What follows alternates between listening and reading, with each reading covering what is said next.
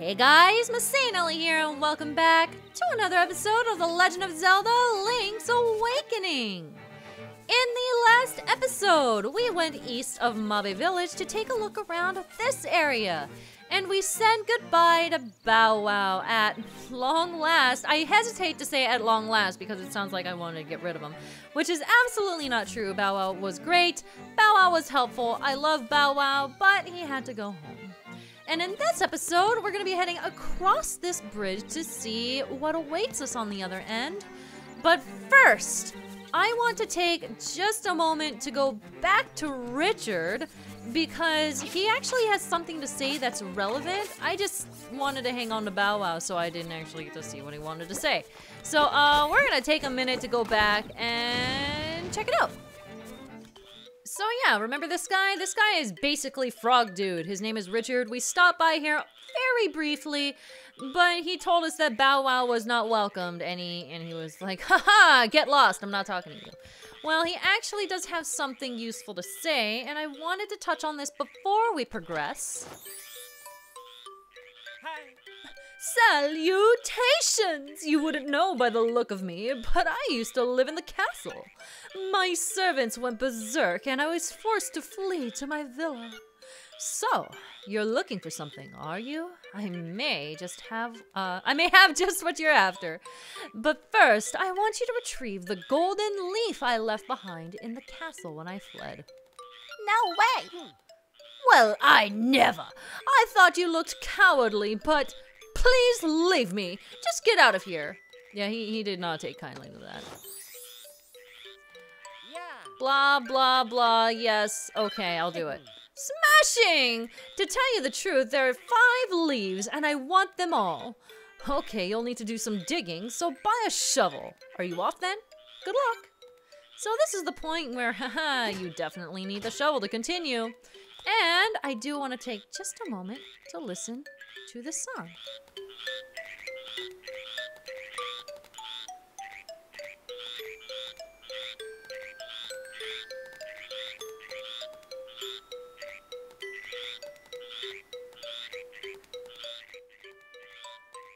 So Richard is actually a little bit special. He's a direct reference to the game The Frog for Whom the Bell Tolls. And the music that we're listening to right now in the background is actually the overworld theme for that game. So it's actually pretty interesting. I think that's really cute that they're bringing in all of these different references from all of these different games. And it's like, hello, this is Zelda plus everything else. It's a really cool little Easter egg if you know about the game. I've never played it myself, but I know that a lot of people do like this game, so it's neat that they included it. But besides that, there is one more interesting thing here. If you wait for a solid couple of minutes, you get to hear this.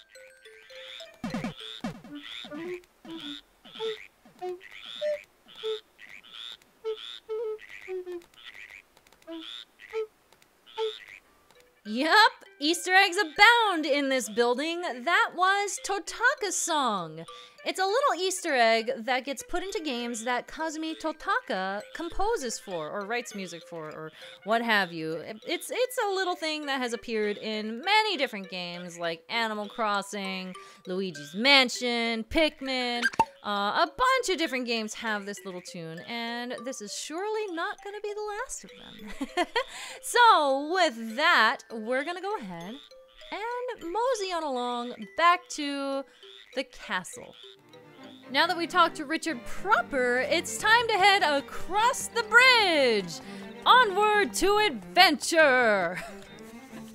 Okay, so first things first, we have a bush here that looks very suspicious.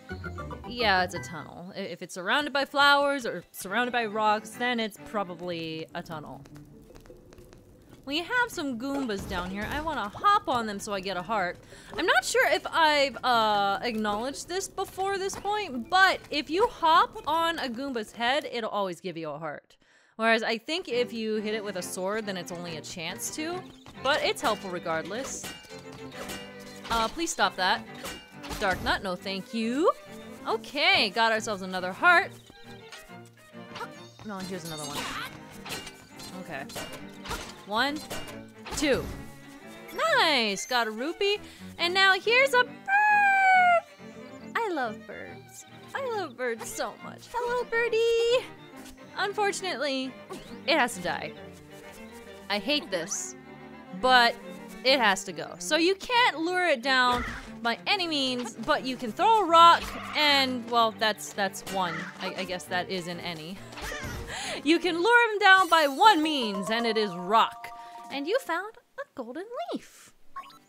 I guess rock really is super effective on birds. Ha ha ha ha ha. I play Pokemon sometimes, guys. Okay, so come down here. I wonder. I'm gonna equip this.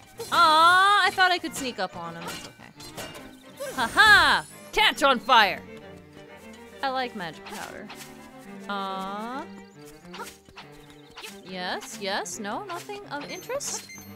Just some rupees. That's it. Nope. Nope. 5 rupees. There. And there. No, okay. So all we have to do here is dodge the bombs, but I really don't feel like doing that with this dark nut here, so we're gonna take him out first. And now we can play this guy's game. It's basically whack-a-mole, except, you know, he's throwing a bomb. It shouldn't take all that much. Eventually, he should start pulling, or he can just die. That's also fine. Never mind. So, if you go near him, like on the last 2 hits, I think it is, then he'll start pulling his head into the hole if you approach too quickly. But I guess my timing was just specifically on this time around. So, whatever. He died. That's what counts. We got ourselves the second golden leaf of 5. And now all we need to do is head into the castle and see what awaits us. Alright, right off the bat, this thing right here is called an anti-fairy. And if you douse it with magic powder, it turns into an actual fairy. We already have a fairy, so I don't really need it, but that's a really cool tip if you're in need of health in the middle of a dungeon that has this type of enemy. Now... I do want to say something about that, but I'll get to that in just a moment. Right after we clear this area and I can take you guys out. Haha, thank you for the hearts. Oh, that's another leaf. I always think that this is a feather. I always think that this is a feather. Golden leaf. Okay, with that, we're gonna go up here. We should be getting over to what I wanted to bring up in just a moment. Pain. Come on. Come on. There we go. Yes. Yes. And one more guy. Can I just... Ha-ha! Nice. Step on that to open up the door to the castle. I almost said open up the door to the gate, and I was like, no, that doesn't make sense. The gate is the door. So now we can enter and exit as we please, which is nice. Head up the stairs, go through the door, and this is what I wanted to talk about. This is a spark. This is not an anti-fairy. I just want to put that out there. I got quite a few people who are like, if you toss a magic powder on the spark, it'll give you a fairy. No, it doesn't. You can't even kill it with magic powder. It does nothing. It looks kind of similar to the anti-fairy, I guess. It kind of fulfills a similar purpose, so I can see where the confusion is. But, yeah, magic powder on those things does absolutely nothing. How about you die? Kabomb! Haha! There we go, and we get another golden leaf. Now we're just tearing through these. Whoop! You're intimidating. I don't like you. Unfortunately, we're gonna have to fight you in just like a couple of minutes. Head over here, go through this door. And okay, I fall for this every single time. There's a vase on this door, correct? You see that? Clearly, we have to do something with the vases. What I always want to do is destroy all of the vases, and I feel like that should give me passage into the next room. That's not what you need to do. You need to just hit the door with the vase, and then it opens up. Now this guy! Okay, so he's kind of a pain. A pain in a lot of ways. Well, aha! So he's gonna be swinging that around. I like to jump out of the way. Technically, you can use your shield, but it's a little bit risky because the ball does have a tendency to hit you even if you are using the shield. So I like to just kind of circle around and jump, but my timing is real bad, so I don't know. That was okay. I would have done good if I hit the right button. Still not doing good. It's fine. Haha! There you go. You can jump right over it. I'm actually hurting quite a bit. Maybe I should take a fairy. Yeah, I've always been garbage at dodging those things. No matter if I'm using the jump or using the shield, somehow I always get hit. It's just one of those things that I have a hard time getting used to. But regardless, we had a fairy, so everything is all good. We have the 5th golden leaf. This must be the last one, right? Thankfully it is. We got 5 out of 5, which means now we can head over to Richard. There is a little shortcut down here, so you don't have to walk through the whole dungeon all over again. A little mini dungeon. It's not really a dungeon. Does this count as a dungeon? I guess it kind of counts as a dungeon, right? You go in, it's like, it's kind of like, 0.5 dungeon. Richard! Hello, good buddy, old pal of mine. Are you ready for some golden feathers? How grateful are you? Ha! Très bien! I see you have recovered all of the leaves. Now move this statue and you'll find your reward. Cool beans. Thank you very much. Sparkle. I am forever in your debt for getting my leaves back. Great.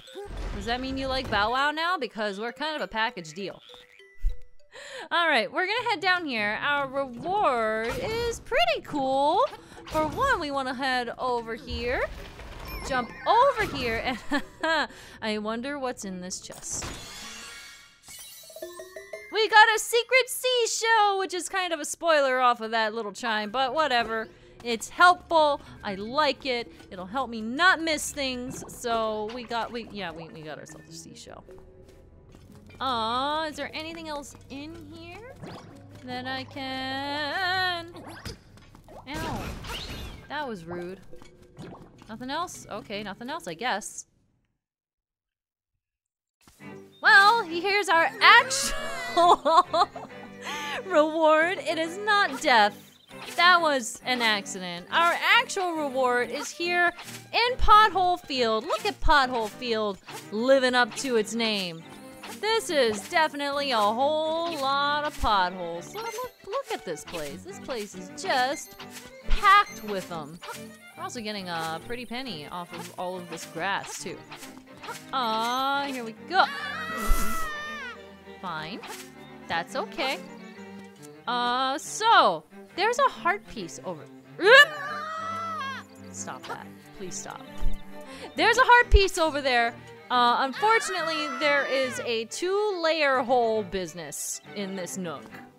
That sounds real weird, but it is true. There's a 2-layer hole business in this nook. And if you want this, you can cheese it. Eventually.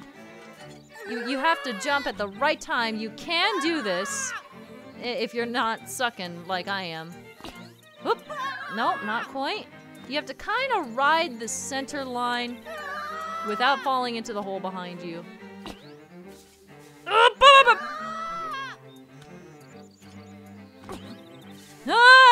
I got it. Look at that. Piece of heart. And, oh, I got more back. Nice. Okay, you know, that actually doesn't usually go that bad, but also well. Normally you have to actually jump back, which is also kind of a pain, but I think you're not supposed to get that until a little bit later, but whatever. You can cheese it now. You might as well cheese it now. It's helpful and you don't have to come back and backtrack all this way. In soil sleep secrets beneath your souls. That looks like a tongue twister, but it really isn't. In soil sleep secrets beneath your souls. Yeah, it's not a tongue twister. Shovel beneath my souls is a key, specifically the slime key. So, remember that dungeon that we passed by not too long ago? Yeah, we can finally go take care of it. Speaking of which, it's right here. Okay, so here's the deal. I'm not gonna unlock that yet because I have other things that I would like to do before going into there. So, we're not gonna worry about going into the dungeon at current moment. Maybe in a little bit, but not right now. Instead, what we're going to do is pop up here. I wanna take a peek. Okay, no, that's not what I wanted. We're gonna pop up here, follow the pathway east a little bit. Oh, wait a second. What's this? What is this? Open and go in. Ah, never mind. We can't do anything with that yet. Remember this cave. Remember that cave. We can't do anything with it yet, but we will in due time. Hey, Taryn! Taryn, what's up? Oh, Link! I see you have a nice stick. That's a little creepy, dude. It's a little creepy, dude. Don't be poking out people's sticks. Can I borrow it for a second? Can't! Link, you are mean. Wait, there's just something about this text box that amuses me. It's just very awkward. Link, you are mean. There's just something with the spacing is very awkward. But, okay, you want a stick? I'll give you a stick. I'll give you a stick. You can borrow it. Take it. It's your funeral. Go ahead and poke that bee's nest. Go ahead. Yeah, like I said, I hope you're not allergic, Taryn. Please go to the hospital. I don't know what else you were expecting, but that was not a very good idea. The stick became the honeycomb, so now we have a new item to keep with us. And we also have this. In here is a fairy's fountain, which is perfect timing because I just used up my fairy. So now we can replace that and have another full heal on us. Now, I think we're actually... Whoop! I hate you. I think we're actually almost good. Just about. But first, we're gonna dig up this spot that was underneath that skull for another secret seashell. I'll head up, and just so that you're aware, this connects to the area right underneath of the castle. So, it's all pretty connected. It's honestly pretty interesting how convenient it is to get from place to place, even without the warps. But hey, here we are. We're back over by Pothole Field. And, yeah, honestly, I think that's all I really wanted to tackle in this episode. I was mostly concerned with getting to this point so that in the next episode, we can head on into our next dungeon. Looking forward to that. So, I will see you guys next time. MasaeAnela out.